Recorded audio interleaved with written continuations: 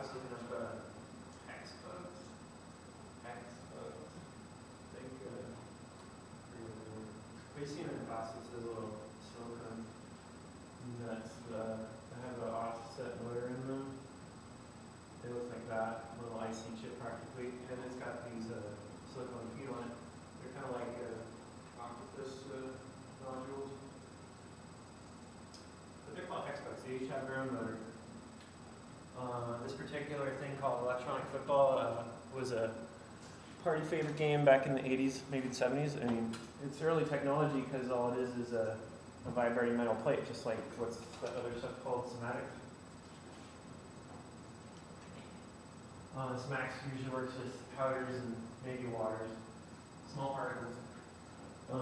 But these are kind of macroscopic particles. They're just little players, you know, the size of miniatures for role playing.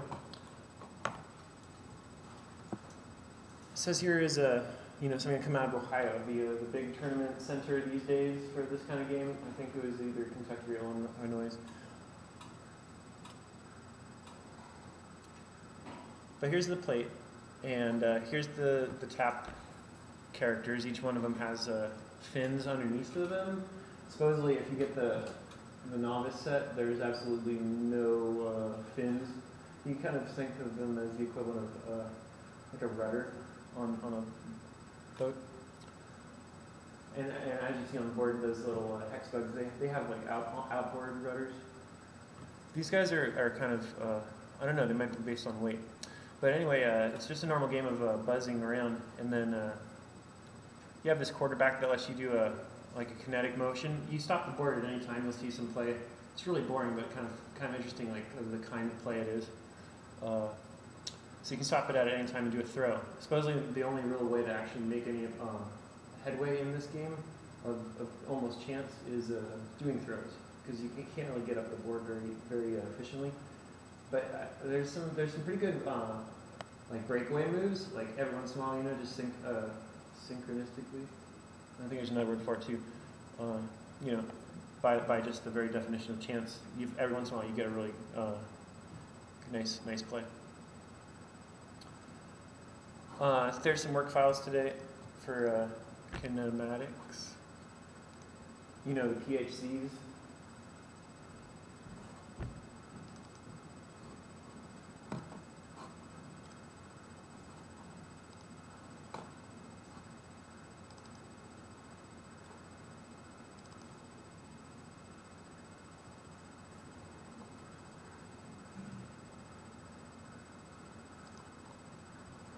I was doing more CSG stuff. I was setting up tumblers that were filled with particles. This one's got kind of like macaroni blades.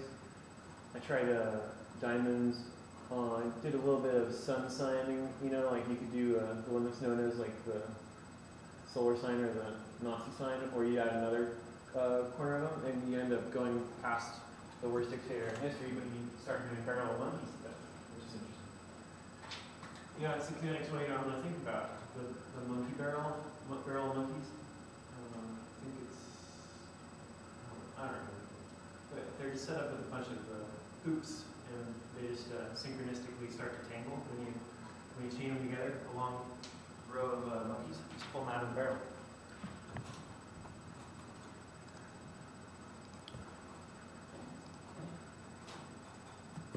So, wow, just flew apart. You never know with these save files. But two examples, you can use the grab to check these out. It's like making my own chain, so you can grab and they untangle. But you can see it's just based on CSGs that put an embedded bore into the object, and you can give it a little bit of a access tube. You'd be surprised how many times you accidentally mess up. You try to take a circle out of a circle, and then what you end up getting is a small little lip right on the corner, because it's not exactly engineering with algo to do.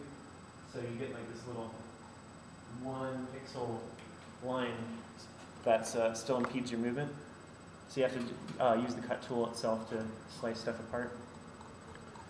I've done laser cuts that look a lot like this, where you just do repeated nestings. If you think about all the combinations of a potential piece, you know you have your innies and your outies.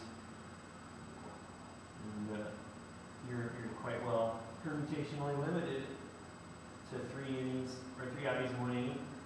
You have to just make all the different combinations of these parts.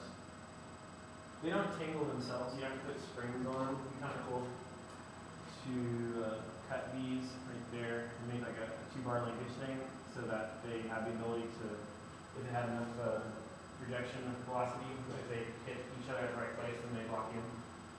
But locking in is something we'll talk about a bit in other parts of this presentation. You can get lost in this virtual world. I wanted to show you this, but I'll change files.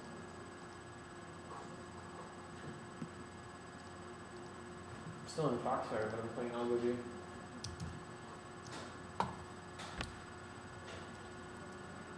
So I got chains. I was doing experiments with rudders.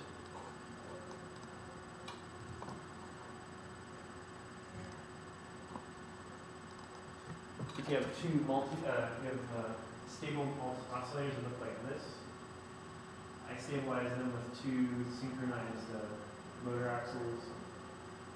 It's really hard to get them exactly synchronized. You know, I was originally trying to do kind of the stuff with a chain or like a piston thing on the side of the train, but it's really hard to get those set to work in tandem too. Motors are a little bit iffy. AlgoView, you set it up to be at a specific power, and then if it just takes kind of like damage from the world around it, it just runs less efficiently. And also, if you touch them with like the mouse clicker, sometimes it'll stop their real-time movement because you're in like a slightly edit mode. But you can see that concept on these. Let me try to speed up time. See how slow they're moving? It's a shame.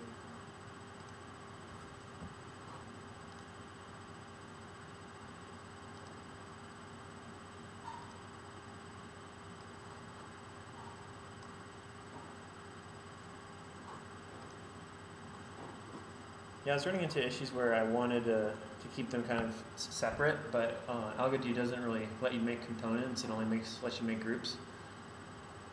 So all that messes up is like you can ungroup it and have each individual piece. But the problem is if you like take a fulcrum and like put it over other objects, sometimes it'll tether onto them, thinking that it's the part of their system. So it's hard to keep things separate.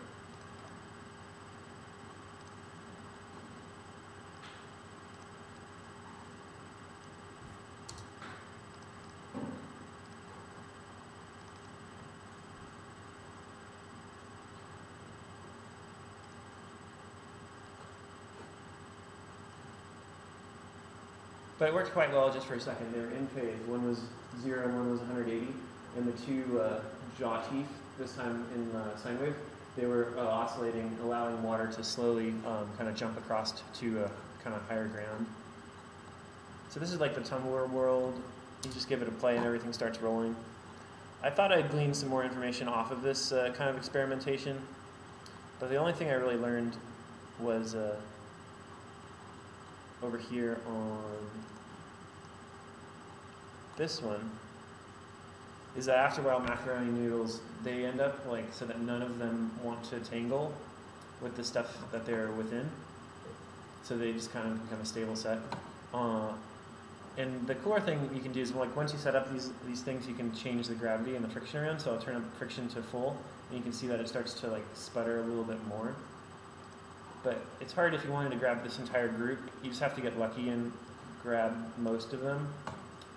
Maybe do a little option selection to grab all of them. But once you have them, you can change their friction. You know, there's 0 friction right now. Turn up their friction, and they're like stuck on the wall. So the exact same kind of setup. You can just variate the internal values for friction or restitution, which is the bounciness. But the attraction only has to do with light. Which we're not really working with. We're just working with the physics ideas. But if you wanted to do that, it's more like light art inside of AlgoView, where you can set up lenses and just have a laser beam that represents like the power of light, and then it bends through stuff. Laser beam is just like the 8th tool down here. Thruster and laser beam, not really covering those yet. But you can see that once you set up a light beam, then it has to react to what's around it. You can change its delay so that it lasts longer, so it's a lot like one of those coupler curve markers. This one right here. You can see if I put some tracers on this clumpy stuff, it's hard to get them in here. Probably best to stop the game.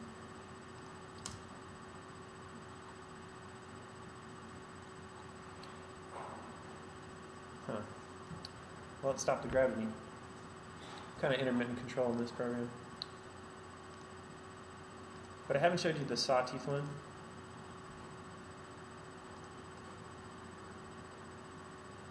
The greatest inspiration in our source book that I was getting for AlgoDo's was stuff before the Renaissance. Right when it got to the Renaissance, things were getting so complicated that you'd really have trouble emulating it in AlgoDo. So this guy right here is just 2 gravitating jaws. Same as the sine waves that I wish I could show you. And you can grab something and turn it into water, sure.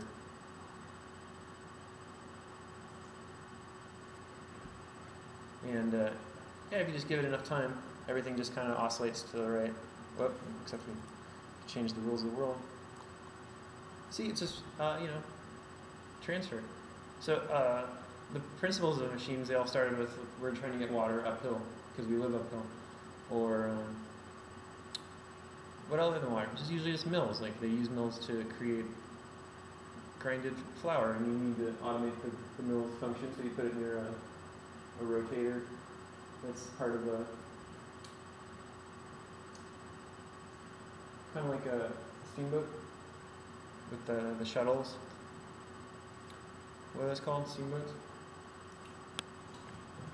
Giant water mills in the back of a flying flatbed boat.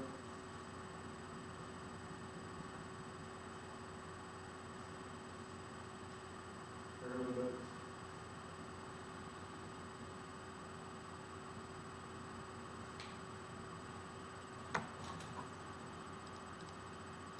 Well, that's kind of up to date for AlgoDo.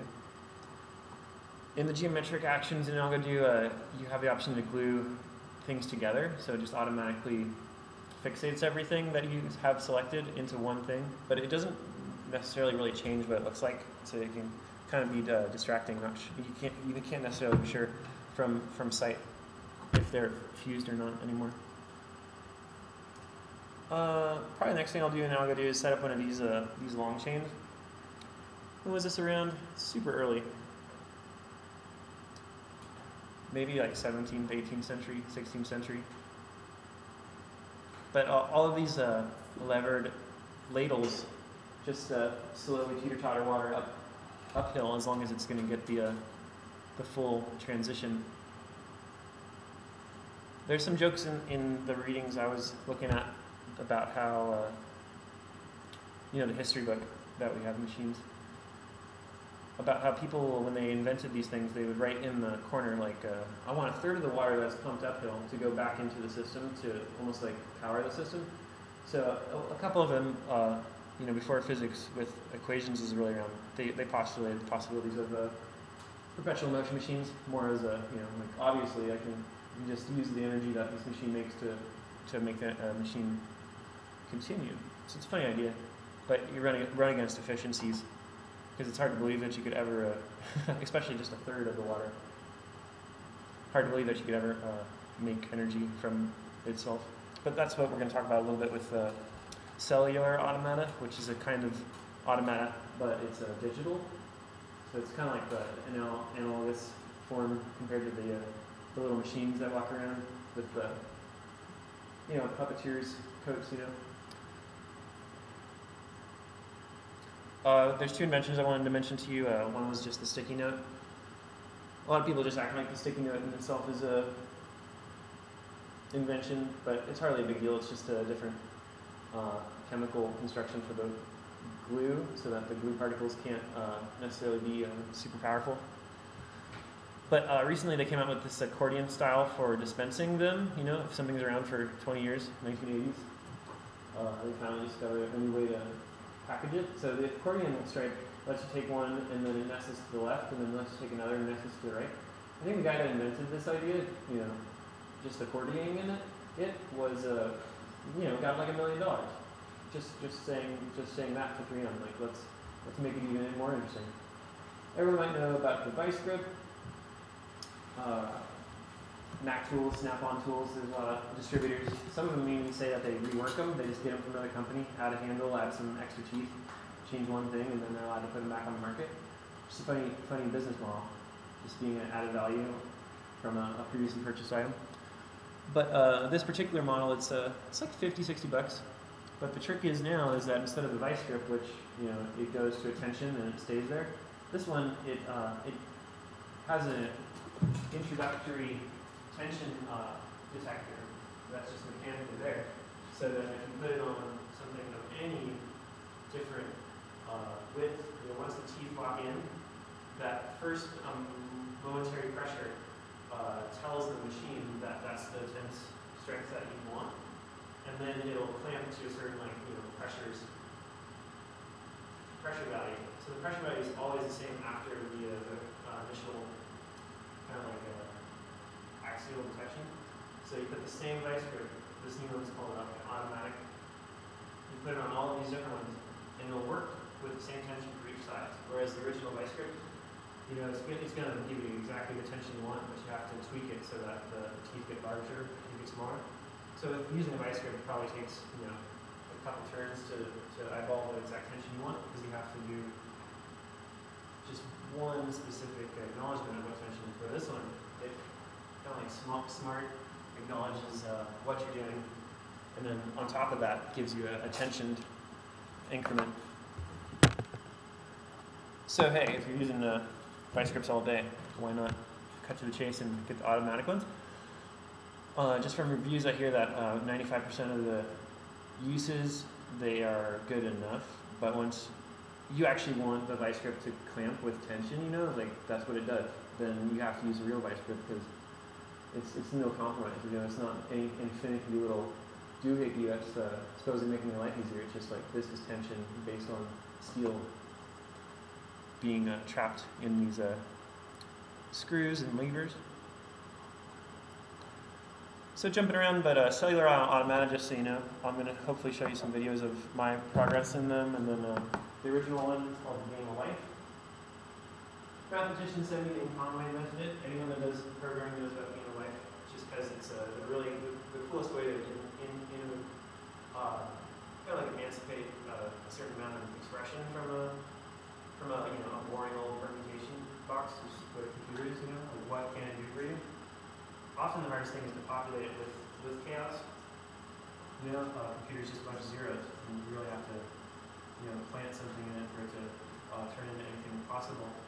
But this whole thing is just based on a grid.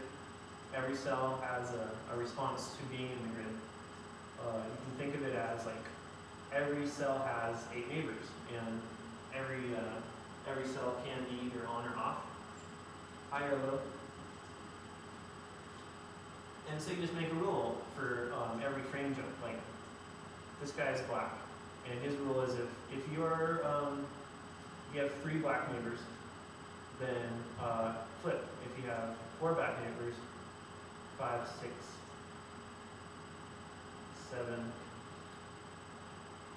2, 1. So you have all those amounts of friends, you know. You can take into account like what's beside you. Some equations say take into account the four square of you. Some equations say take into account the 4 across you. Some equations just say take the number of like you know, ons. So you just have a number. So if you're 8, then do off. If you're 7, then do on. So it's just setting up this rule set, almost like a little soccer game, where every cell reacts. And surprisingly, there's certain shapes in this rule set. You know, there's thousands of rule sets you could choose from, but just the principle is you're generating the next step from the previous step using a rule set. So for the original game of life, see if we can zoom in on it. It says any cell with fewer than 2 dies. And by death, that means 0 or black usually. Any more than 3 neighbors dies. 2 or 3 neighbors live. So there's like a sustained possibility. Any dead cell with exactly 3 neighbors' cells will come to life. And it's a little early to get into this video, but Stephen Wolfram, he invented this artificial intelligence, which is probably going to marry or best Siri, called Wolfram Alpha. And his company, Stephen Wolfram's company, is just based on making this kind of like an auto-intelligence search engine solution machine. And I don't know, he's probably like, in a way, like the most intelligent guy of our time. Because he's just got a computer company that just makes all of his income, but he has all these other weird companies on the side. He's just a very sophisticated intellectual entrepreneur.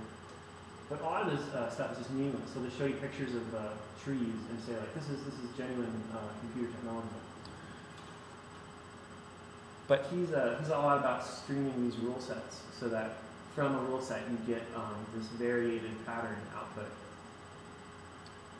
And his particularly most ingenious concept is just saying that we can learn about reality from just going inside of a computer and acknowledging like what the computer responds to, like practically asking the computer a question, and then it'll make patterns or revelations that are slightly intelligent. Every once in a while, you put a pattern in that sustains itself and destroys itself enough that it has the lambda threshold surfed. And by that, it means that it's ever changing.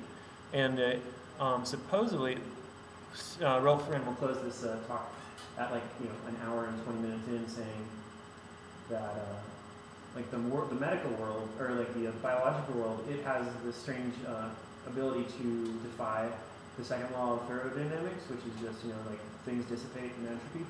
Like something about life has this lambda threshold thing where it can self-compose, be it through mitosis or what mitochondria do, but somehow like more energy. It's like the only perpetual motion machine we know of is the mystery of life.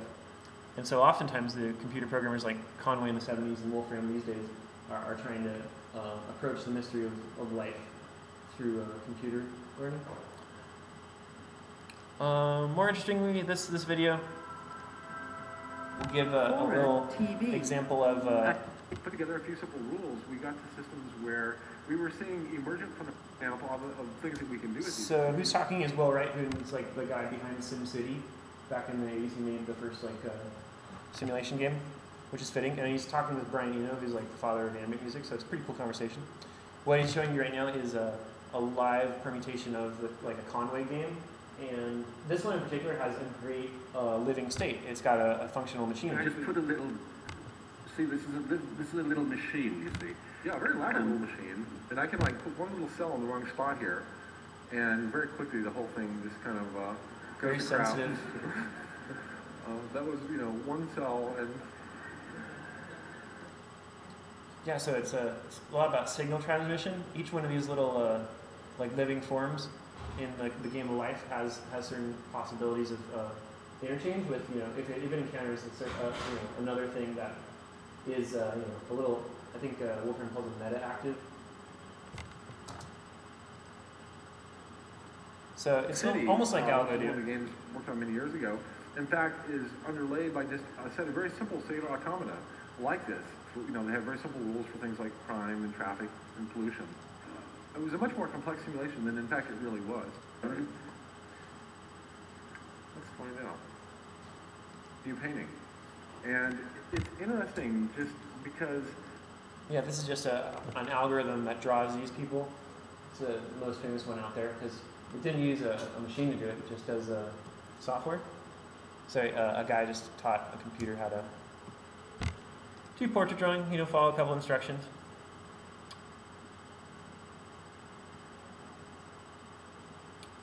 All right, I know you want to see this. This is how electric football goes down.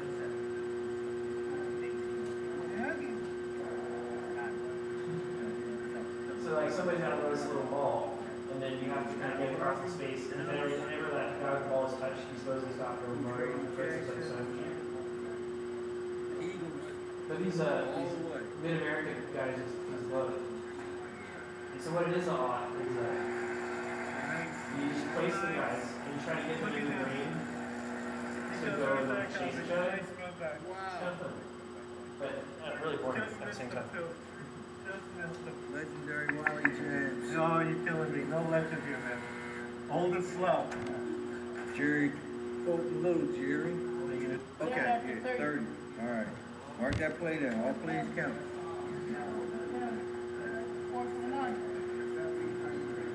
If he got to the 30, isn't that a first down? He got to get to 29. Okay, he got to get to the 29. I think this next guy's going to do Okay, 4th and 1. Ball It's Kendall ball. what are you driving? It's a little bit like We got Kirby, four because for one. these characters are your variables, Keep and you an eye have to on set them them. on trajectory. You keep it on them? A little bit like a cellular automata, because the characters are wandering. Coach Brian Healy. No introductions needed. This bum is Greg King. I think Greg's going to fun. Because this game's all about positioning. Coach of the Bucks.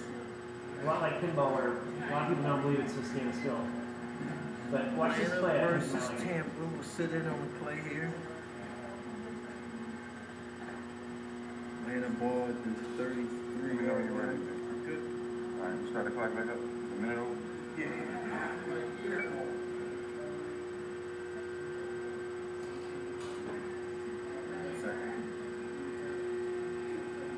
No adjustments, just a quarterback substitution. Quarterback.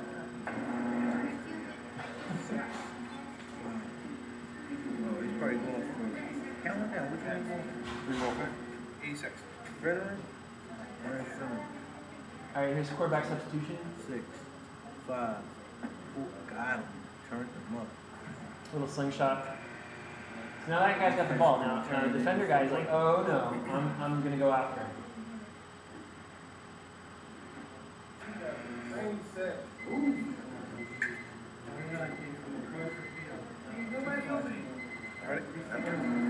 Ooh, damn. Did you see that tackle? That was We intense. got another. Okay, popular culture's got a lot to say about electric football. Finally, tonight we will review the latest documentary from Ken Burns, who brought us the Civil War and baseball. It's a new 29-hour epic entitled Electric Football. Here's a clip from episode 17. This game sucks.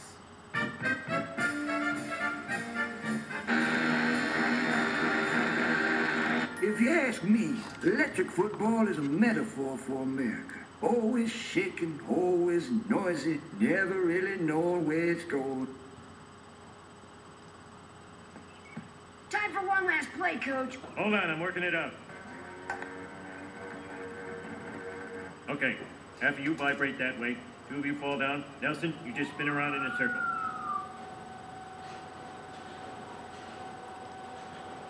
Slightly related to electric football is magnet fluid. I've tried to make it myself before. It's just a matter of putting like kerosene, steel wool, ferric chloride, and like some oil together. I don't think I succeeded, but you can buy it, you know. This little thing on the screen is probably like this big. And, you know, that means it costs like, you know, less than $100 worth of this black goo. But, you know, yeah. If it's magnetized, then it gets involved with each other's particles. The trick is that the particles are suspended in liquid, so they, in a way, don't have a chance to ever say, I'm done moving. They always have to go to the exact point of, like, magnetic, kind of like empowerment.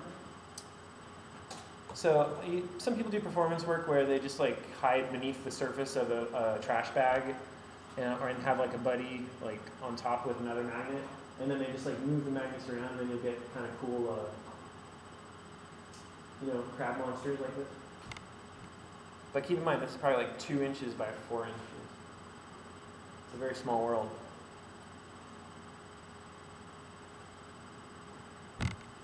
But it's a lot like Takis' work, where the magnets kind of choose what the art becomes.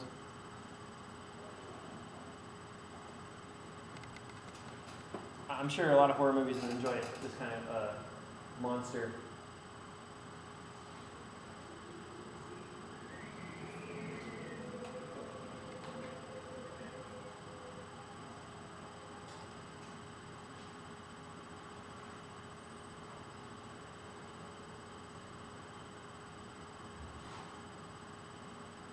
Some people have gone so far as to make sculptures out of metal that were intentionally like magnetically active, so that the ferrofluid would almost like mechanically walk up spiral stairways and stuff like that. But if we're going to talk about metal fluids, we probably have to go over to look and see if the mercury fountain is available for viewing. It was Calder's first big commission.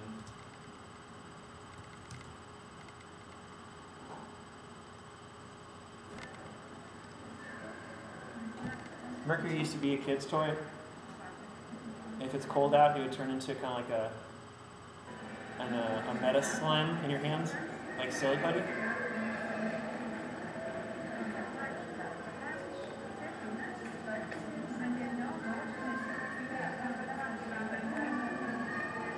But a lot of pump designs don't even care what's being pumped as long as there's fluid, so it makes a lot of sense that Calder would push the envelope.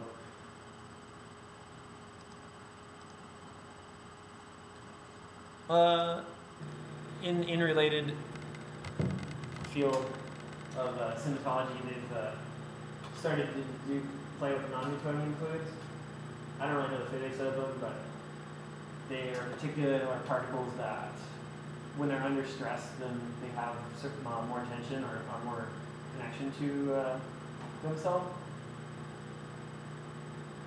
Yeah, so this is just cornstarch and water that's trying to get out of a base woofer.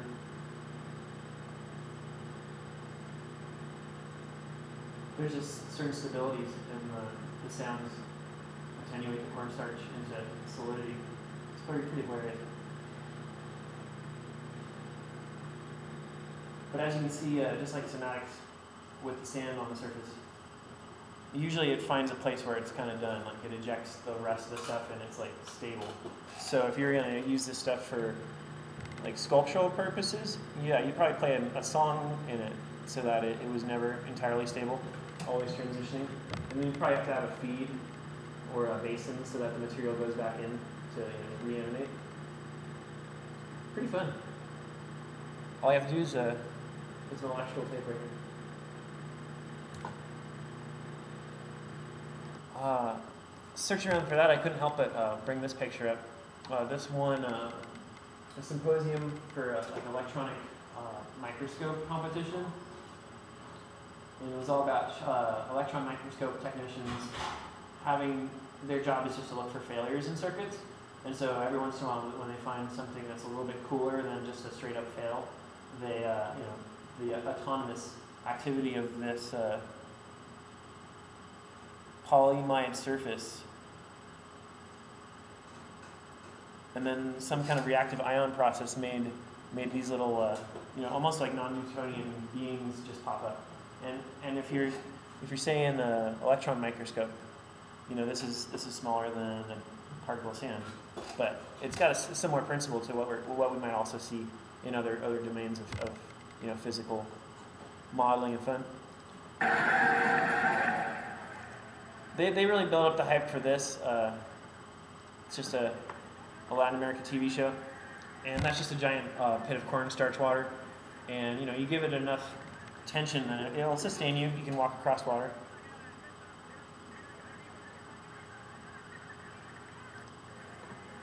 So this guy, he's holding his balance, and then he gives up and gives the Newtonian fluid a chance to become a liquid again.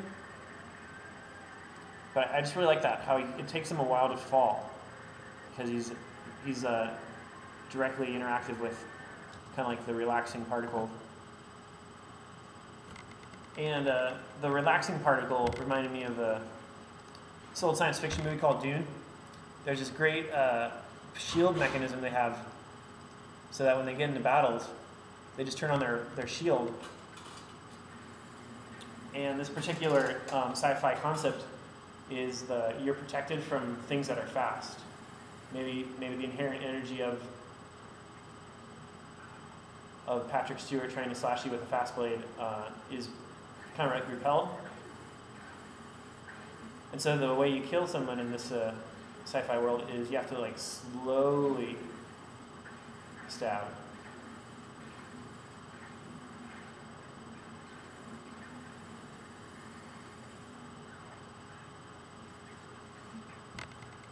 Poor Patrick Stewart.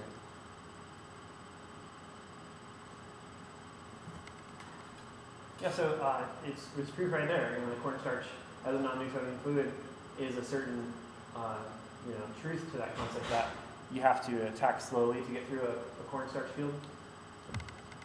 All right, some work by Ben Cowden again. He was over at the artist residency at Recology last year, or this year still. And looking at some of his earlier work, I was pleasantly surprised with a couple of his pieces.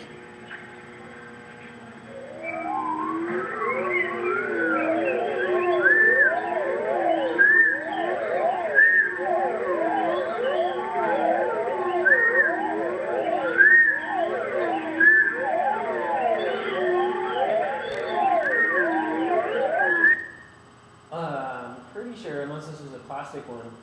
This is just like a hand funnel turbine. I think sometimes they call them squirrel cage. I've never seen one of those hand cranked, but they use them for forges often, where you just need to funnel a lot of energy. And he probably made his own, maybe machined plexiglass and then inserted six tubes. And somewhere he's got pistons.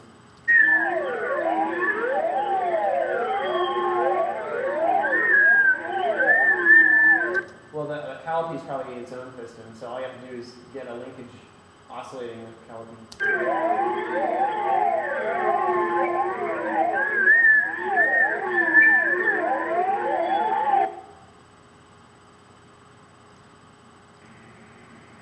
Here's a completely mechanical analog to kind of like the crane catching toy game.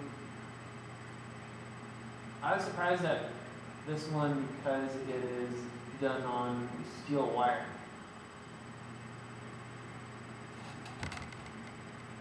So that little filament he has to hold the two steel wires in boots. Ben Cowden does a lot of work with kind of like slide orifices, just the exactly milled piece of metal that gives exactly no like sideways movement to a steel wire makes it a smooth system. So he's got a mill. That's what he's known for. You can see that the lower one is a little lower. This one goes through, and then above it, like micro above it, that one goes through, and then full assemblies. Like that. I don't know. How about a game? Which is interesting. What kind of game can you make? You can see that they were all both triangles. So in theory, maybe you're trying to like defend your home or something, or if two triangles interact and they're on an exact swivel, this one it has a little bit more force, it'll rotate this guy around. So you think of that game like you have like a carrot that's trying to divide the other character. His early work just incorporated pawns, and he put the pawns on linkages, and he'd set up a psychological concept. These are people meeting. This is like almost a network of relationships, or the flow of time. He could have based this on people he knew. He just found out when there were friendships and stuff. And then it created a machine that held that like social system afloat. I'm pretty sure that spring, it looks like a found object, And it's a pretty cool concept. And he makes those gears himself on the mill, has to drill each little zone probably. It's a pretty cool concept to find a found object and then inherit its spatial properties with a rectification, like a mechanical rectified object.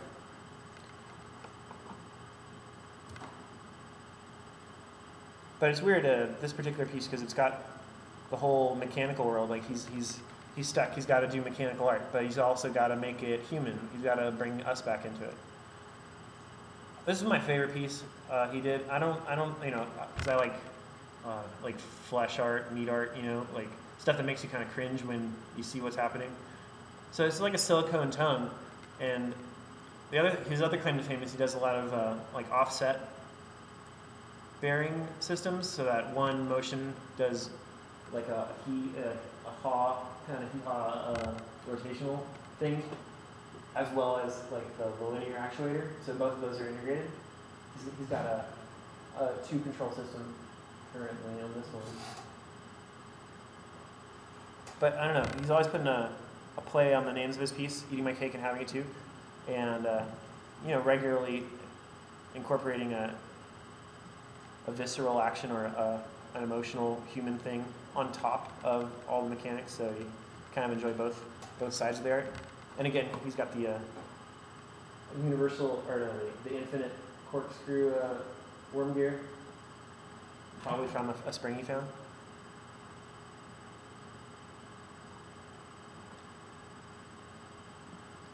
Disgusting, but that's how art's probably best served. Out in New York, instead of San Francisco, Eric Singer, who's one of the guys that both put together Cyclops for computer vision recognition, as well as put together the Meditron for, it was like an early Arduino. He's trying to sell them off for 99 bucks nowadays, which is probably not worth it at this point. But I bought one back when it was 150 bucks. And it cracked. What it was is that you have like, you know, 10 ins, 20 outs for analog or digital communication, so you can put sensors on it or output to lights and whatnot. But it would, instead of communicating with the computer in any language, it would communicate with MIDI, which is just musical notes. So it was made to be a microprocessor that automatically controls musical instruments, or uses musical instruments language to communicate to the computer. But his claim to fame, I don't know, it's already 5 years old, but he's got a family now, is the guitar bot.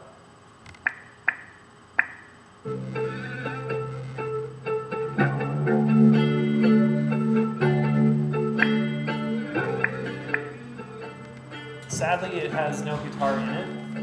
All it has is a, you know, 4-string fabrication that's kind of more for the mechanics pleasure than to like say that it's playing the guitar. But the slide frets are pretty sweet. If you think about it, you can do anything that's you know, mechanically, physically possible. And then it's got stepper motors on the bottom, so it's just each one has a really nicely powered stepper motor. Might even have a solenoid on the fret presser. But it's hilarious because his picks are practically just, you know, glued or wired right to the heads of stepper motors. So it's just kind of like 8 things, 12 things, you know, 16 things. And then by then you have a full-fledged symphony.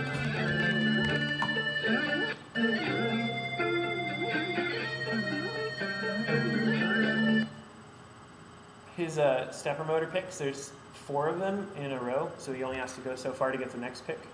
Or from wherever you are, you always have maybe like 2 kinds of picking with either direction you go to. You get like the downstrum or the upstrum, which supposedly like acoustically are different.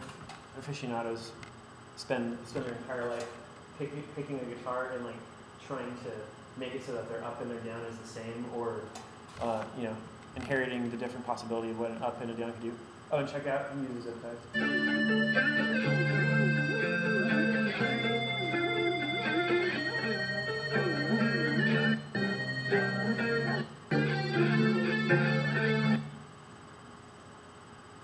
But it's a good song, which means that like this guitarist is like rocking out, you know, he's like kind of lean back while he's playing. But this machine, it doesn't have a relaxation, you know, it doesn't have like a hydraulic system so that it can relax.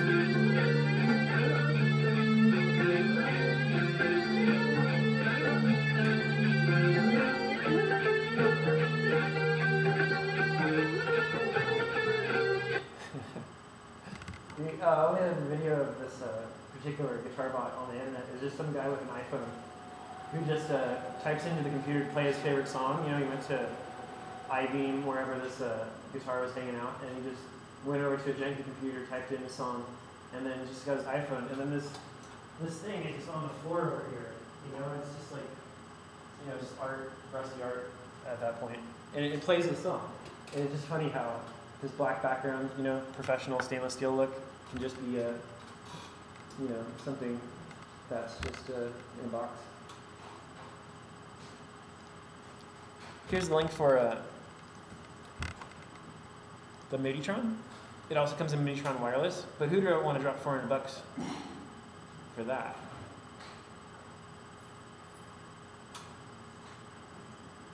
It's probably a better idea just to hack a wireless keyboard. You just wear it on your back and connect solenoids to it. And those cost like $10 or less. I'm not going to show you Facebook nonsense, but this particular viral nonsense video recently surfaced on the internet, and everyone's posting nonsense about it. But as you can see, it's a quadrupod marionette system. And so all you have to do is just, you can see how many linkages there are. There's like parallel linkages connected to both knees, both feet, both elbows, both hands, so that the Queen of Hearts there can have her 4 automata, you know, be her you know, backup girls for this dance piece. And just for effect, they put a marionette head on that has like the nutcracker jaw. So it's pretty intense, you know, over the top piece of art. I don't know why they didn't bother just to put up a black backgrounder, because there's just a fan in the background, you know?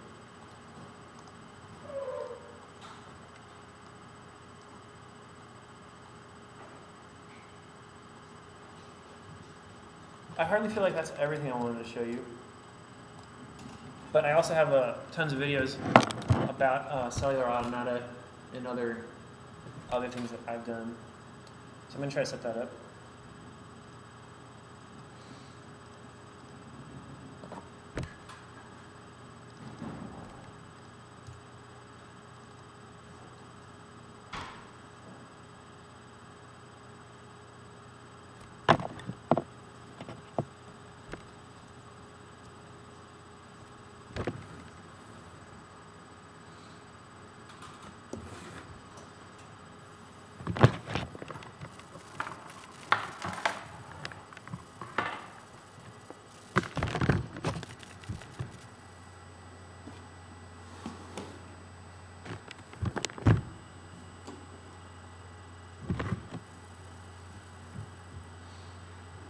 From the top.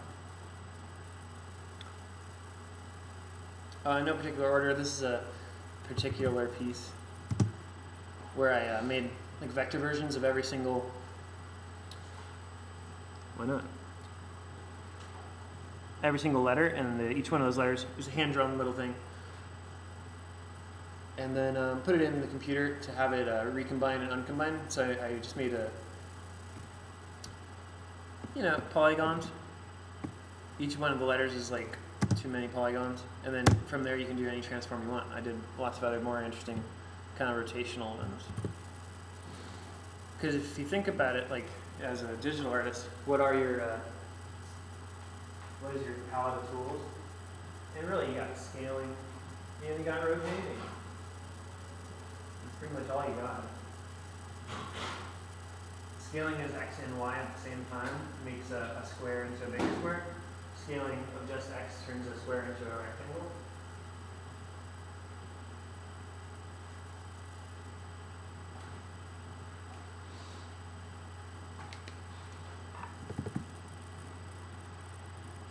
I'll probably show you more about this piece sooner or later, but it's just a rotating piece of plastic. And it's on a disc that was originally from like a subwoofer, and it's back projected through these black stencils, and then there's a gel in front of each one. They each have a little zodiac sign in the negative space, the white zone. So making this particular black print on plastic and gluing it around the circle, you know, it's working in negative space. Sometimes light art, you have to make everything but what your light is, because the light's, you know, pretty pure, transparent stuff. Oh, and the trick for this one is that it's got one slip ring on the inside, which is just really low quality components, I guess, you know, do better. But all it is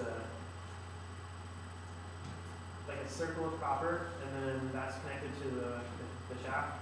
And then the rope shader on top of it is just kind of like a clumped circle of steel wool or something, so it's just friction slip ring.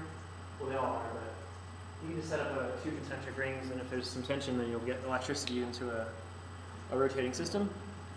And then the other electricity, the other side of it, positive and negative, there's a little piece of steel wool right here. Right there, right there. Each one of these lights has a copper prong protruding from right in front of the light. And so that's just flapping against this steel wool rudder.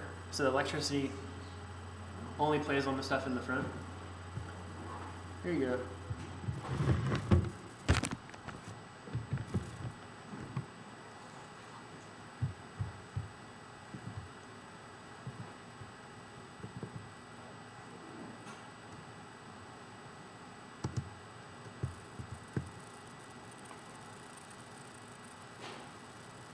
So this is a boundary field program.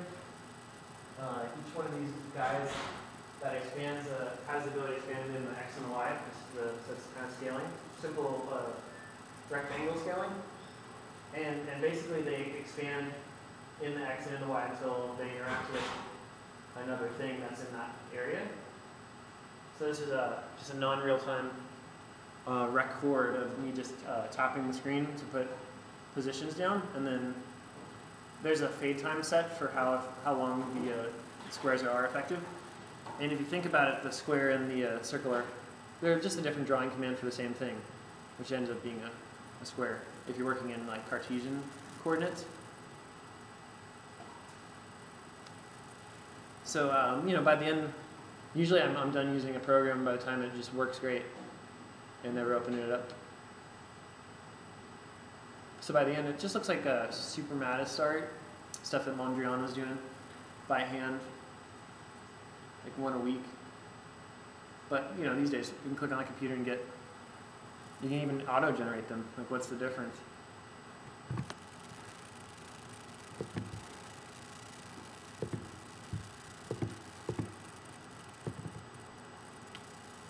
I'll hold off on that one until I show you another one. So this is like 2007, like 5-6 years ago. I was doing these. They're like paint fill programs. I think they're really enjoyable to make because you just. I like to think of them as ants eating like the sugar of a picture. So there's these little green dots you can barely see, and then each one of those green dots has interactions to other green dots that are within, you know, say like 50 pixels of it. So when you unveil it on a symmetrical picture, you usually get a circle. And the program just eats all the white stuff away, and then it just keeps moving. And you know, all these different nodes, they might look like nodes, but all they do is set up locations nearby them to look for color again, and whenever it finds color, it consumes it.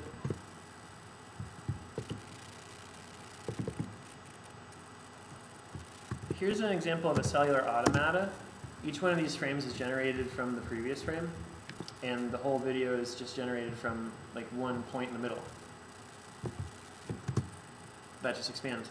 By the time it reaches the walls, the system becomes corrupt, because if you think about what a wall is, like the end of space, in this system, I have a grid, you know, there's a bunch of ones. Memory itself, or the white space, is just a bunch of ones. But if you think about what it is when you hit the corner, there's a couple things it could be. There's no new memory there. So what your memory might end up being is the most recent thing in memory. So it would be corrupt because it's just going to start becoming an artifact. What else could it be? It could be, you could want it to be an overlap so that this point becomes this point, so that you have like a tiled world. But if you think about what that would mean for the corner has no absolute tiling. Like this tile's there, but this tile's here. So it's inferring a non-space, the exact left corner, upper left hand, lower right hand, and upper right hand. Those are inferred spaces that don't exist. Because as soon as you ask what this position is, like theoretically, it's either like this upper left right hand corner, or it could be this lower right hand corner. You know, there's like all these non-spaces. So oftentimes the best solution rather than fixing the problem is just to make a bigger memory bank so you never encounter the error.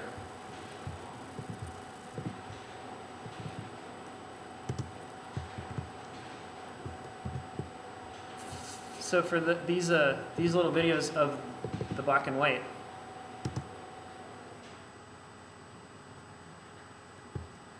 they're all just rule sets. And for this particular automata, there's only 256 different rule sets, because the rule sets are what do you do when you have 1 friend, 2 friends, 3 friends, 4 friends, 5 friends, 6 friends, 7 friends, 8 friends. So it's just an 8-bit system. Maybe 7-bit. So that means that permutationally there can only be 256 different animations I can show you if my rule is like follow the same law for the whole video. But just like when I was telling you with cymatics, sometimes the coolest thing you can do is say you have like a nice mandala because you're playing 400 hertz, and say up at like 7,000 hertz you have another nice mandala. Then what you can do is just play both at once, or play one and then monophonically, you know, at whatever portamento you want, go to the other one. And you're going to force change, you're going to force state changes that are, you know, very, very fine and delicate. Digital computers might not even have that. But this computer program with the cellular automata here, the same rule was in effect for the entire playback, but every frame you could have followed a different rule. Now all of those flickers, those are rule sets that did not reprocreate anything. From a blank slate of white, they can't do anything. So you know, you could say on arbitrarily, maybe like 100 of the 200 had the ability to do something at all from a black or from a white state. And then the computer program is just set to say if the frames haven't really done anything after like 5 frames, then just skip to the next rule. Because I just have a computer automatically generate these for a night or two, because it's pretty processor intensive. If this grid's like 200 by 200, and every frame you have to look at, what is that, you know, say 100,000 points or 40,000 points, 40,000 computations for every frame. You know, any big numeric like that, you're not even gonna want to get coffee. You could just have a computer run all night and just not even concern yourself with it, and just hope, you know, it didn't glitch out. It's far too many gigabytes to show you, but I did a color transform of the cellular automata, so that, say, because they're black and white, so what I could do is say all time ones, like the now is now the blue channel, and then like the most recent picture is the red channel, and then the second most recent picture is the yellow channel or the green channel. That way every new frame has a little feedback of what it used to be. That helps to make it lit with you know, some context. So I showed you those like ant following films, and this one happens to be pretty much taking the polygons that the ants decoded. You know, you just store those up, and then you make polygons out of them, and then you do like little recursive transforms to them. So the particular mandala, which is just from a kid's drawing book, you know, scan it and then drop this digital rain on it to, you know, get a vector transform of it, and then from there, you know, keep using it. The source material just gets filtered again. Here's a funny kid's toy game that I put onto you know, a pretty messy plate, and it seems like just like Benjamin Cowden's work, like art for a machinist usually is a motherboard, and then from that you have to, you know, create kind of like either the Rube Goldberg setup or the architecture. So this is just kids' toys, but the trick I did was that I digitally computed these circles, and these circles have as many spectrum flavors of the rainbow as they do gears, gear teeth. So theoretically, the digital print on top of the gears is the equivalent of the gear it's on, and then they're interacting in a cyclic way, just like the Mayan calendar say, where it's got a ring of, say, 20 days over 13 months or something, or 13 numbers over 20 months.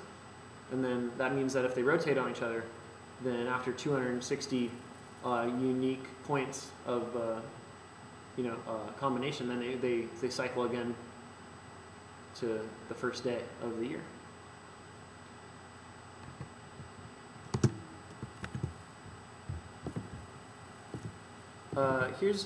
Sometimes I'll just be using the computer to generate some art, and then I'll have like a print that emerges, but I don't just want the print, I just want what the algorithm can do. So this particular model I showed Sam once, it's just a record that might be printed in copper or something, and but once you have the program generated to make the particular one you're after, you can just tweak the variables, and it'll also make 1,000 other programs of very similar definition.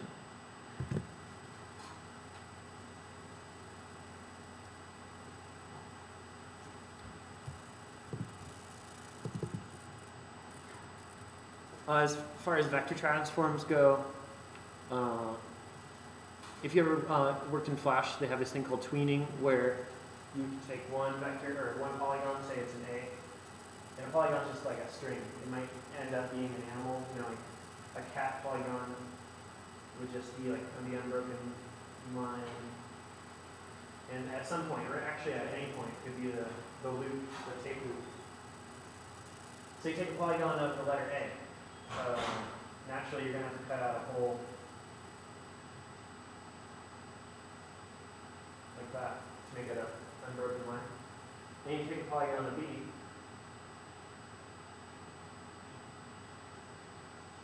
And then you can crossfade those. So this particular, I think it's called interpolation sometimes. Like you can automatically do it in computers where you say, here's one set of numbers and here's another set of numbers.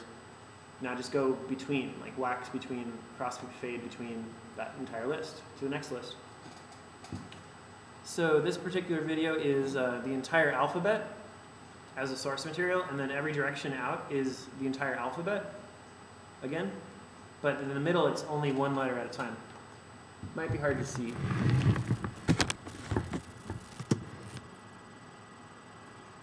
So W polygonically transforms into every letter. So every letter transforms into every letter if you watch the whole video. And a lot of the letters just get crushed.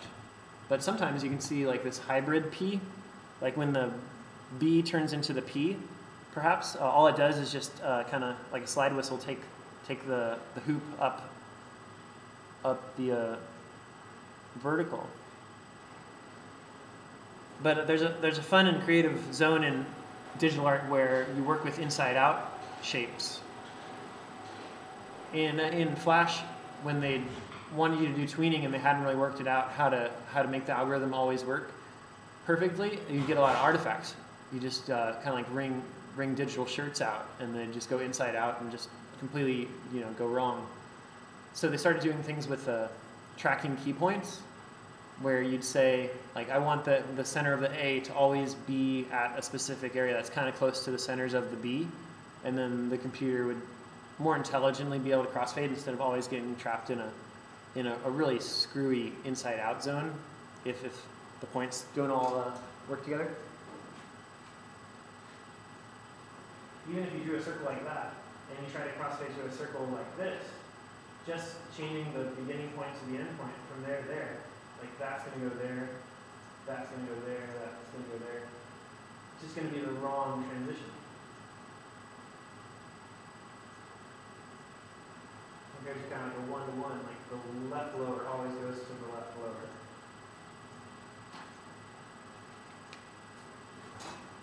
So it's just like about keeping your numbers clean, I guess, or tidy. Here's another one of those eater programs.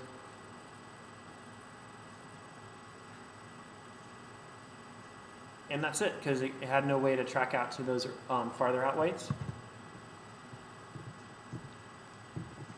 The unsymmetrical ones are usually the coolest. Like this one turns into like this weird biplane.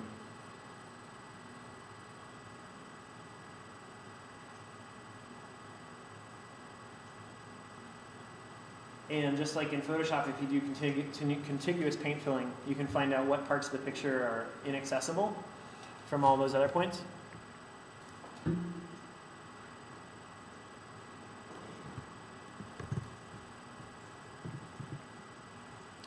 Okay, so maybe like a year ago I did this one.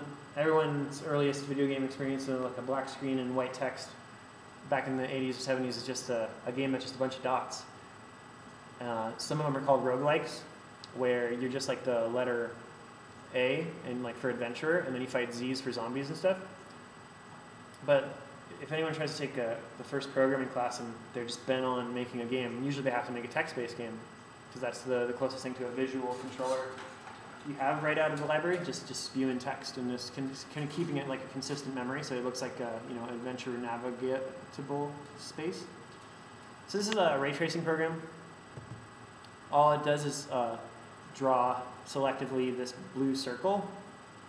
So it starts from the center and then goes out in every single direction.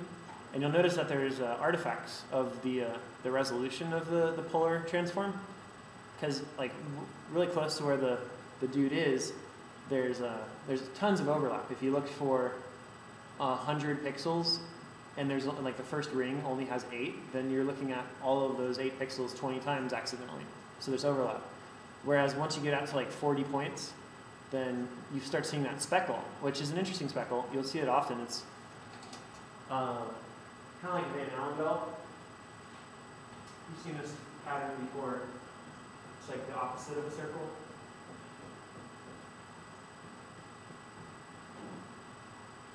And it's generated by shooting out rays from the center. And then after a while, there's no more overlap. And then empty holes start to be triggered. It's kind of a cool byproduct. So this might have been a little bit like a cellular automata in that it really has to look at every pixel on the screen.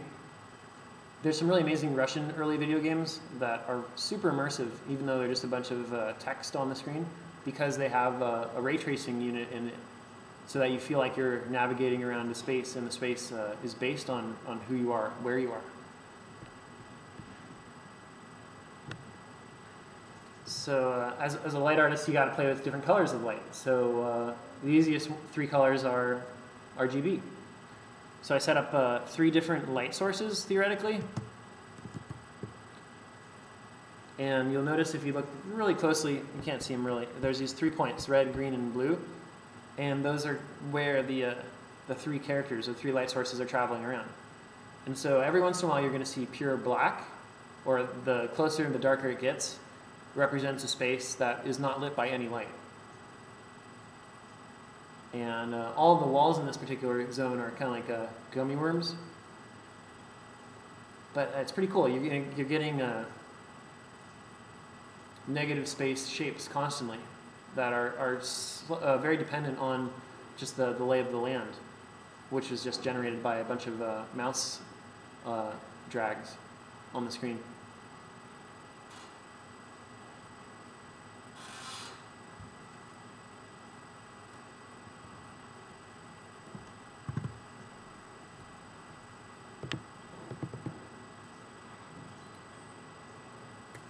Here's some negative space art that I've showed you in only picture form before. Just a simple bearing on the middle, and then I took a piece of sheet metal and cut out zigzags of it. And if you do it right, you can cut one piece of metal into zigzags and then just crack out the 2 different sides, and then just weld those together, and then you turn one piece of metal into 2. I'm sure you know. As long as you leave a lip on the bottom and the top, you can just carve out any complementary shape from itself. You know, pretty much any complementary shape. Except for like if you did like circles, you'd end up getting these kind of castle walls. It's not symmetrical necessarily.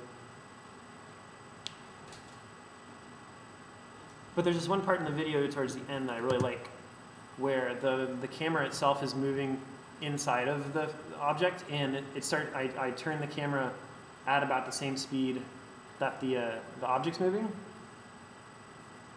So the relative space, or the relative context of the movie all of a sudden becomes the change. And then the background becomes the thing that's spinning. Might be hard to see.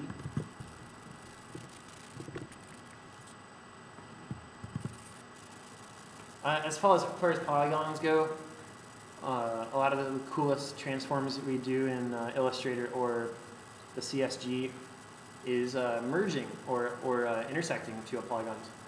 And in most of the programs we have, we just press a button and then stagnantly two things become one, which in a way is kind of boring. You can't make animations out of it.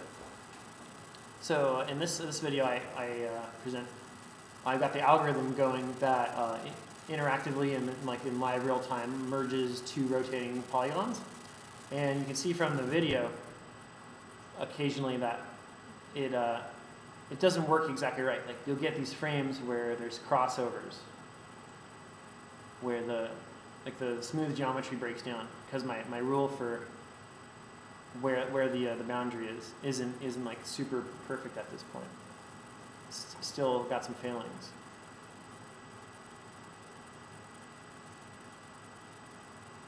But it's an OCD thing. You make a program that's not exactly accounting for all states of a system's interaction, and you can look around and try to fix it. Supposedly, if you have a thought in your mind, you can kind of dismantle it and then recompose it from certain primary possibilities that a computer can accomplish. But philosophically, it's not necessarily possible that something that you kind of metaphorically think of could be algorithmically parallel. Because you might have a thought that, we're pretty capable of abstract thought, and there might be thoughts that not necessarily have a coherent algorithm. So it's slowing down right now, and you can kind of see how every once in a while it actually sped up. See all those crossovers? Like I'm trying to weed those out. And see now it's fluid. So it's kind of like distilling logic sometimes, where you have something that's just going awry and you're just tracking down the error. But a lot of programs don't have that underlying picture. Like I'm doing this visual expansion thing, but underneath it there is polygons that are honing in on like the last output and the last input of the intersection. And so that information I put there right in the middle visually to help me see if the program was erroring in different ways.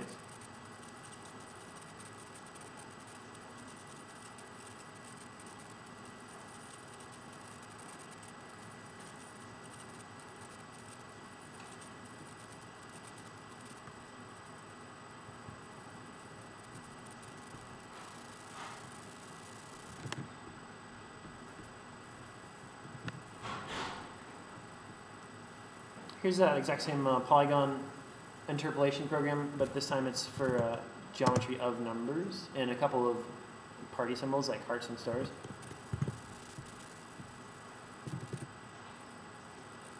There's lots of fun to be had doing tracking algorithms. This one's not really too visible.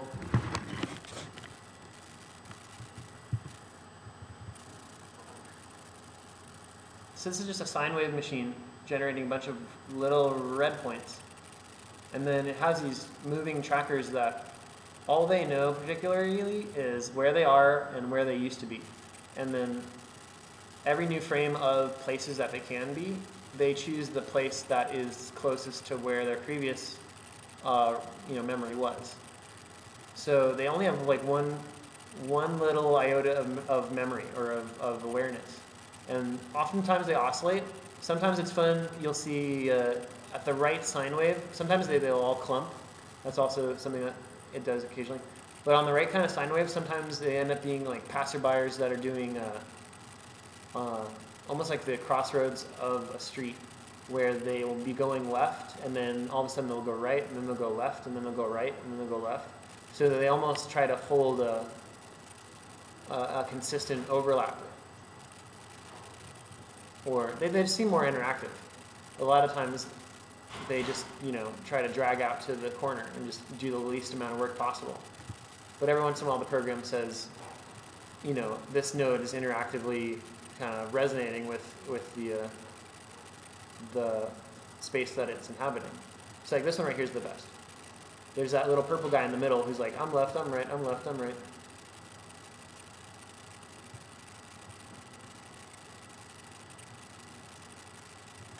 But luckily, most systems, there's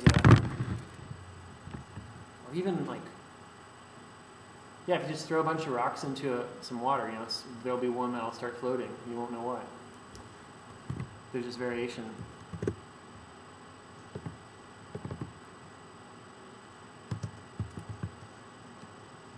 So this is a funny hybrid piece of art. It's got some digital to it. It's got some analog. As far as circuits go, all it is a row of lights. And those lights are changing based on the touching of a metal record on the bottom. And the lights are only off because the copper is rubbing against paint on the metal rather than the bare metal. And if you're lucky, you can see, because I put some digital feedback in it, what it's doing is it's taking the lower video. Say I recorded on a camera, and the intelligent information is down here. And then what I want to do is take, like, say, this 100 pixel zone, and just move it up so that it goes here, and then that one goes there, and that one goes there. So all it is a draw operation that takes this area of the video field, and then for the next frame, it just moves it up right there. And then the new information is allowed to take over this whole area. And then by the second frame, the feedback is, we've got a new slice of the lower stuff. So there's this little attenuation where it's allowed new input, and then all the stuff it has is slowly just channeled upwards. But this is doing it with video, so it's a giant matrix. If you wanted to do it with data itself, there's a great object called LRotate, L-R-O-R, and all it does is it takes a list and then it just shuffles so that the end of it goes to the beginning constantly.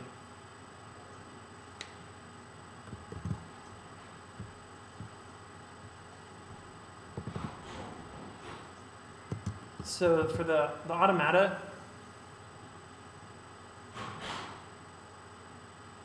sometimes I'd spend generating them by just dropping a seed in the center, and then it would just expand.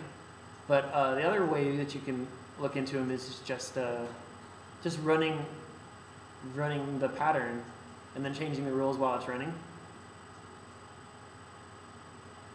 So yeah, this looks like kind of like old TV feedback, but it's just like algorithmically cell operations.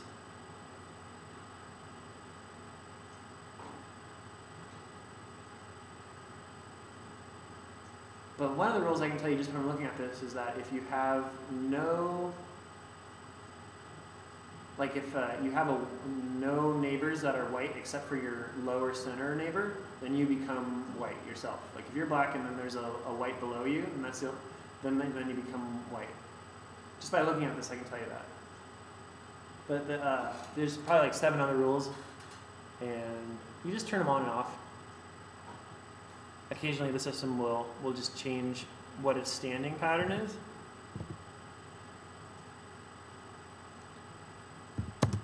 Now, when I play this video, I hope you can see that every once in a while something turns gray. I personally think of them, they're called fluorescent gray, and what it means is that there's a flickering back and forth between black and white consistently, so it's just on, off, on, off, on, off, on, off. So occasionally they emerge. And if you look at this field, you can occasionally almost convince yourself that you see, say, people walking around, or kind of like animal crackers. It's kind of fun to just decode components of a chaos, which this might be. But sensorily, the computer has no idea what it's doing. It's just inheriting rules like an assembly line worker. And then we exist on like a meta level where like the concept of fluorescent gray it's not even perceived by the computer, and you'd have to really work at it. You have to use like blob detection, and then have to verify that the blobs are flickering. That'd be a lot of work.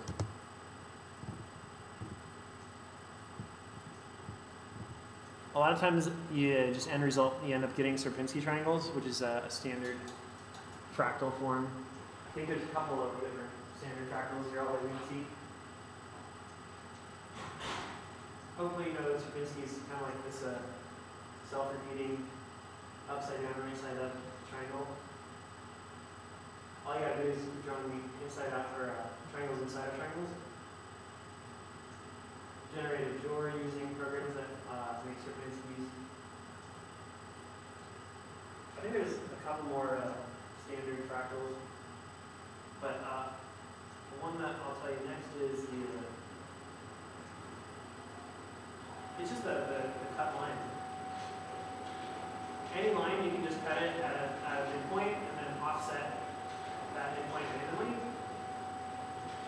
And then you can recursively just do that again, where you just you can do a midpoint or a random point.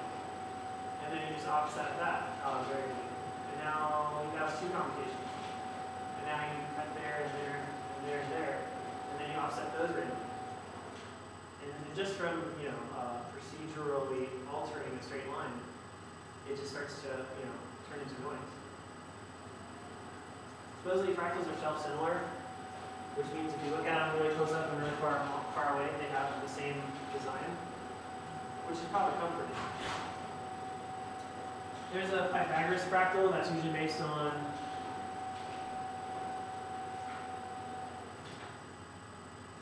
gosh, I forget how I was generating it. It always ended up looking like it was falling over them.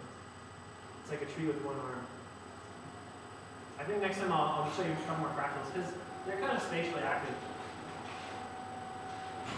Pythagoras fractals ended up just looking like a fern. And then there's the famous dragon fractal that was in the first page of the cover of Jurassic Park. Probably as a metaphor for take mosquito DNA and just let it take its like fractal course, and then it can reemerge. Or no, they took blood samples from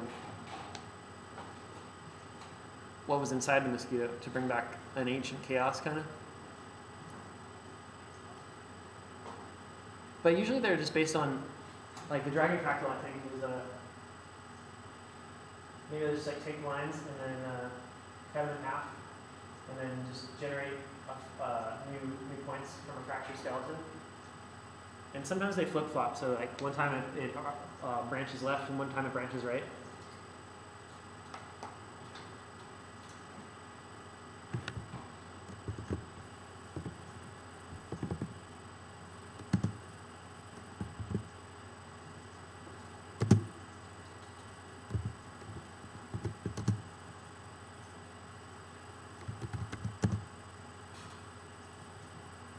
So this is just a 1 second loop of video, but it shows you that there's a kind of standing forms.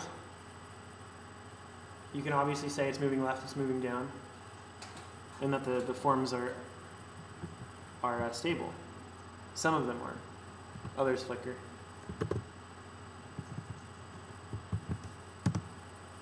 And it's really easier to generate this stuff if you work in a small matrix.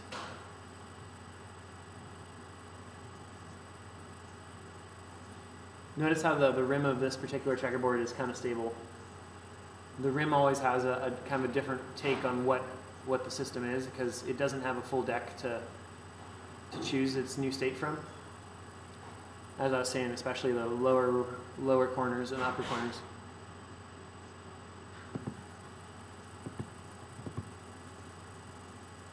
In this particular state, it looks like things are falling both down and to the left.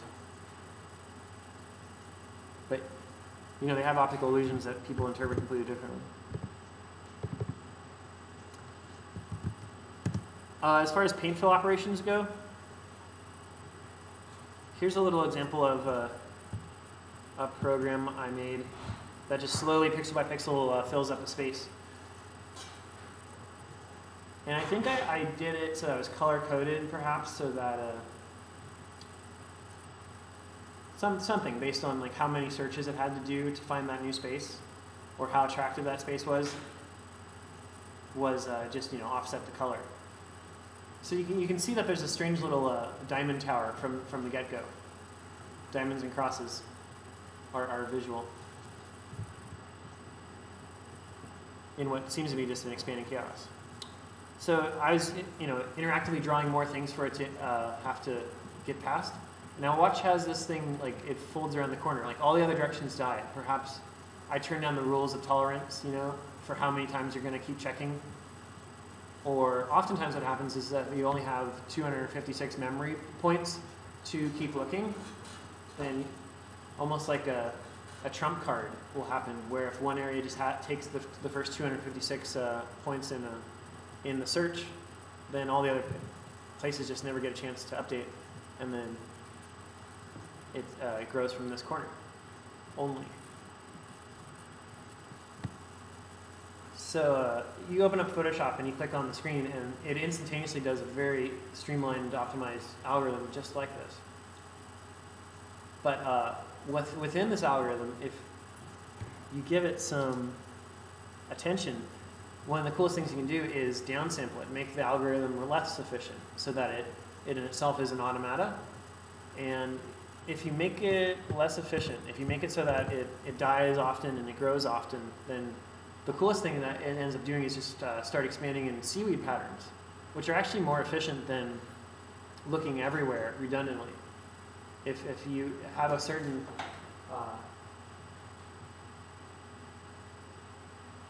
kind of grading threshold where it just always looks everywhere, but it never really spends too much time looking everywhere, you know, you can find a balance where it never exhausts itself, it never runs out of places, but it never goes everywhere. It's missing tons of stuff, but it's really efficient, and it's organic looking, because these like search streams, they're always a little bit more positive than negative, but never negative takes hold, so that it just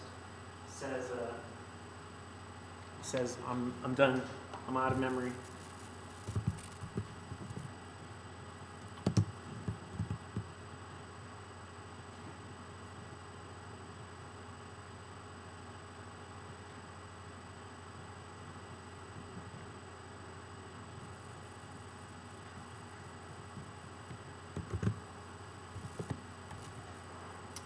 Oh yeah, and some of my coolest work, I think, is downsampling engines.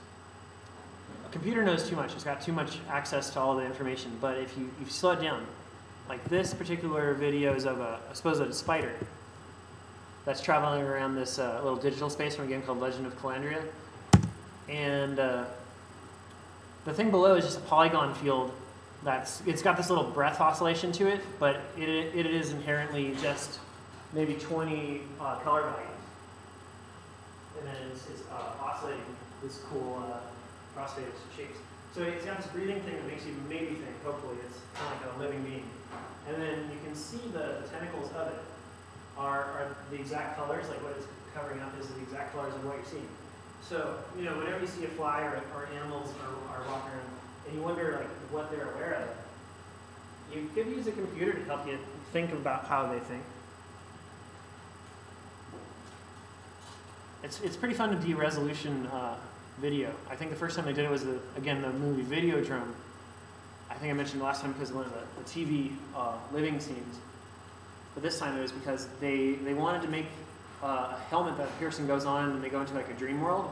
And before really digital had too much of an influence, they said it cost like a couple $1,000s to engineer the de-resolution effect on video, because video had just been standardized to be, say, like 500 pixels big. You know, if you're going to say the equivalent of an analog signal, it's like 500 by 400 on all TVs. But the pixels didn't exist. It was still magnetic ray points. And so they did the first de-resolution or pixelation of video as just an effect. So here I'm just rubbing the castle or the citadel in the background. Walking around. The final part right here I think is the coolest. I was also playing with the, see the polygons, they're kind of coming apart. It's like a clenching grasshopper at this point. But searching around the databank for the best video to do this to, and then this fire video showed up, which is kind of metaphorical, you know, why do animals go towards fire and whatnot?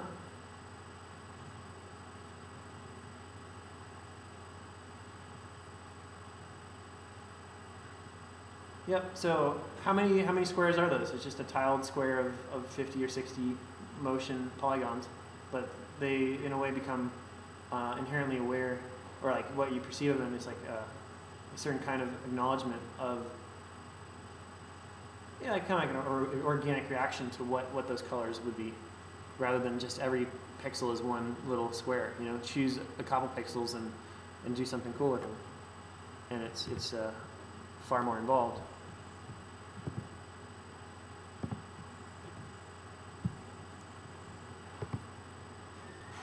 On my website, it might be hard to find, but I documented it, and you can download it if you want to ever try out Max.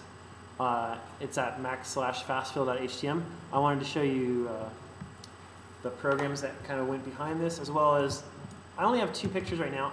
I would love to go back to this old program and just mine it for what it would do. This is just dropping 1 point. Right there. And then they just expand out. And then you can see like this one, it broke in and then it started to grow like a shelf mushroom on this side. And there's empty spaces. And the colors, the trick about this thing is that the entire program is just running off of one memory bank. And every place that it thinks it might look for another place to drop color, it just gets added to the compute. And so the colors are based on going through the queue. And say like do like 20 points in green, 20 points in yellow, 20 points in red, and then just revolve through the rainbow a couple times. So what it allows you to do is see how almost like the time decay of the expansion. So you can see that it was expanding here, and then it had to go there. So you can see the previous light, almost like the rings of a tree. You can see the texture contours of it developing in a still frame. So that's the funny thing, is that this entire, you know, it was a video. You can see the video in a way if you just look at this, because all it is just adding 1 pixel at a time. And you can see the whole video in this one frame. So it's a lot of processing just for this one picture. But the funny thing is that if you didn't want to, you could just tell the computer to not, you know, in memory you have to process this, but you don't even have to render it visually for you. You can just leave 1,000 steps for the computer to do, and then you just, all you really want to look at is the last step.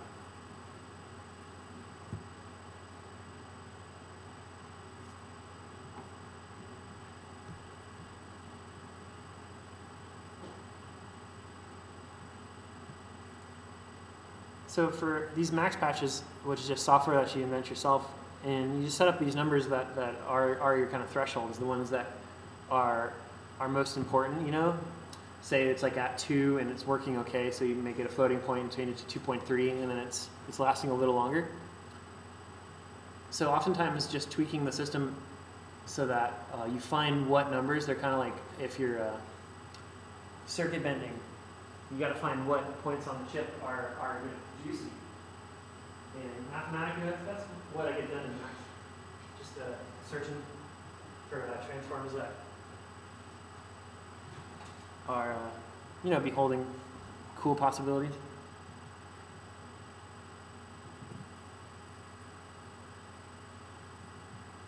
Oh, this computer's not on the net.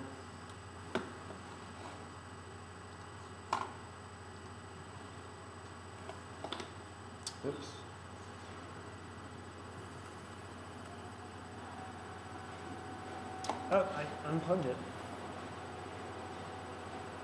Luckily, we were kind of done.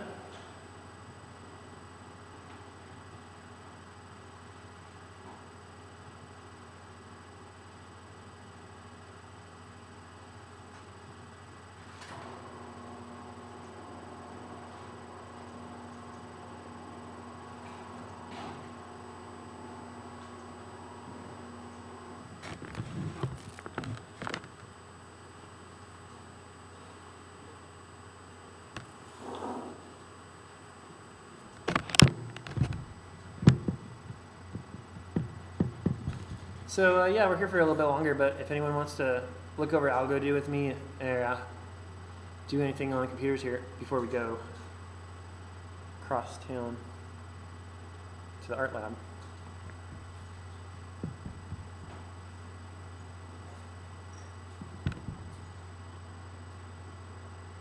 You can get an electric football kit for like 20 bucks in the Bay Area. I don't know if it's worth that much, but you know, you saw that tackle. That was pretty intense. Oh yeah, the new version of Algodoo's out. Just so you know, the highlights of it are that wind is now available in the air menu. There's bug fixes. There's a direction picker for gravity. There's wind and object velocity. A couple things. But the patches I gave you, you should be able to see the double oscillating pump, which is actually historically something that they've done. Usually they suspend the objects over water, and then they just like undulate back and forth, and then the waves themselves they have like rudders in the waves, and so that the waves help bring the water out of the waves. It's kind of a neat trick.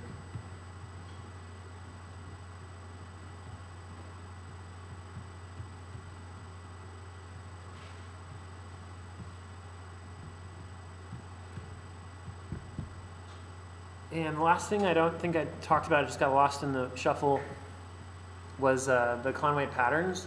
Some people are so into the Conway game that they've documented all of these different, and they're giving them little pet names. All these little stable shapes in the game of life. Like if you have one of those, it'll flicker to look like this.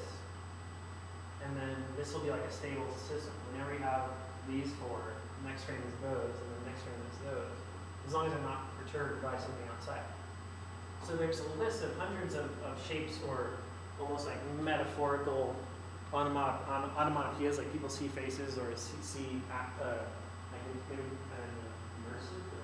immersive intelligence now. They'll see something that looks like it's almost communicating to them. And then they'll document it, give it a name. You know, it's like Theo Jansen was setting up the kind of like a biological encyclopedia of all of his monsters. Call it like Rhinoceros mobilius.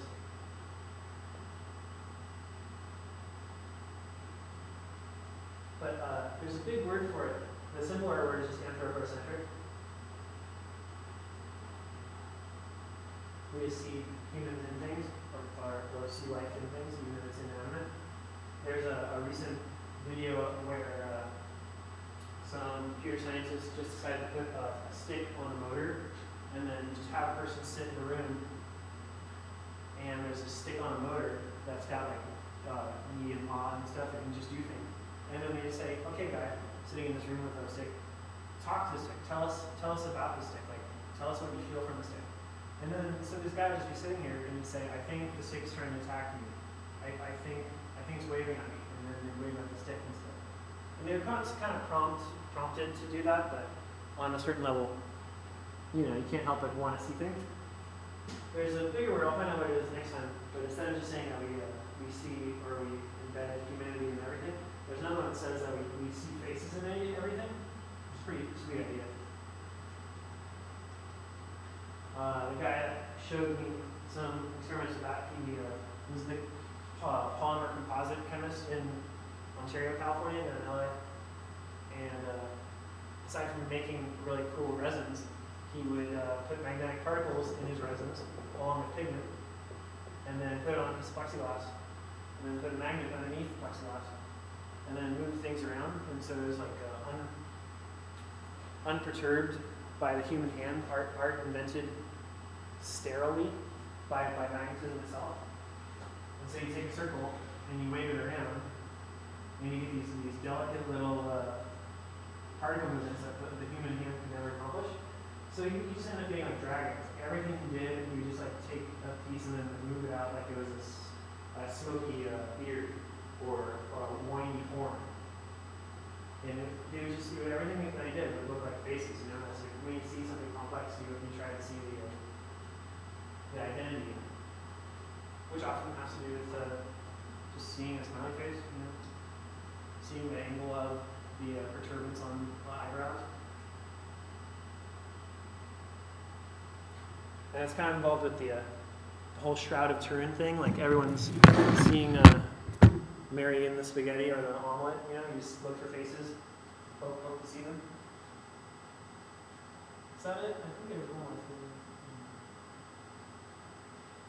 Oh yeah, that Murakami guy.